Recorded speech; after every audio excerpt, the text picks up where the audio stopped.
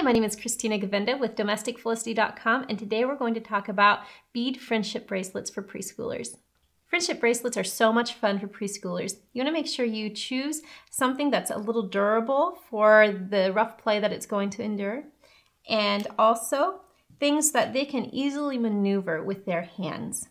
Before you start your craft, this is a great time to talk about friendship. Preschoolers are learning how to interact with the environment around them and build relationships with people, especially their peers.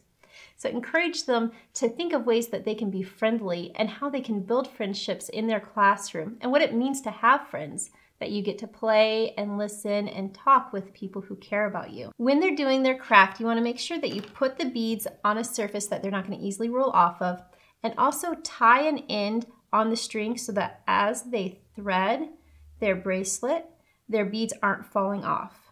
So I have a loose knot here tied in my plastic string. And then as your kids are stringing beads, let them do whatever they want. It doesn't matter if they're all one color or several colors. Let them decide.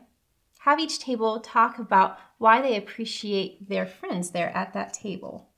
Once each child has finished their bracelet, have an adult tie the ends together. So we're going to untie our loose knot, then do a couple of square knots to secure our jewelry string. Once you've made your square knots, go ahead and clip your string. And there you have a finished bracelet. Thanks so much for watching. My name is Christina, and today we talked about a preschool friendship bracelet lesson.